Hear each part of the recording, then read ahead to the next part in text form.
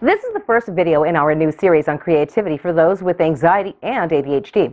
In particular, we'll be discussing what you can do to literally flip the switch on your tendencies and use them to your advantage as a sufferer of anxiety or ADHD. PanicAttackRecovery.com. Hi, I'm Lynette from PanicAttackRecovery.com. We're a collaboration of former sufferers helping people with panic attacks, stress, anxiety, depression, and ADHD. As mentioned, we believe there are tendencies and characteristics shared between anxiety and ADHD sufferers that, if harnessed properly, could work to their advantage.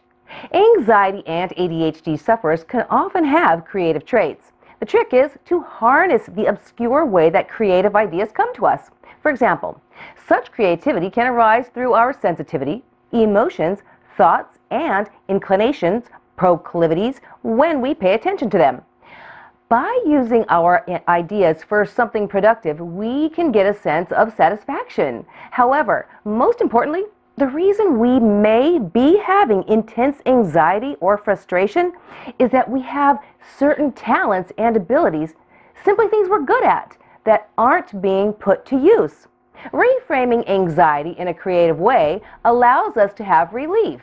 One of the most natural ways to harness creativity and, as a matter of fact, productivity in your life is by using something called morning anxiety. We previously completed a video on morning anxiety. In addition to the steps shared in this video for dealing with morning anxiety, you can learn to flip the switch on your anxiety by recognizing it as actually a pathway to creativity.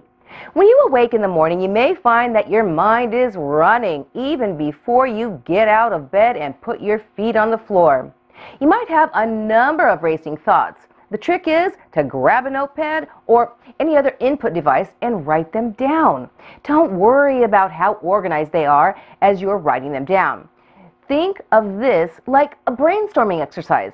Later on, you'll be able to organize this information and decide what's important and what you'd like to act on.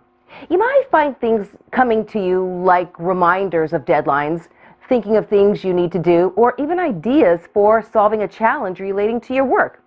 Keep in mind that the information will be quite raw at first, but don't get frustrated.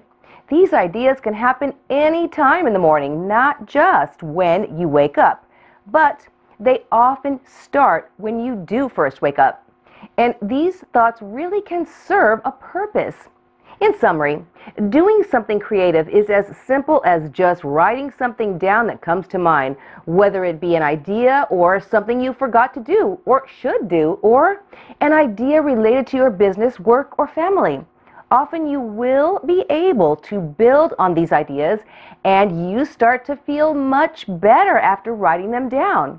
Mornings can often be a creative time for people. This is a great way to reframe your morning anxiety. We hope that you'll give these suggestions a try. We hope that you've enjoyed this latest video and look forward to presenting a new video in our creative series next week. To make sure that you don't miss out on any of our content, please click on the card on the upper right corner of this video and subscribe to our free newsletter.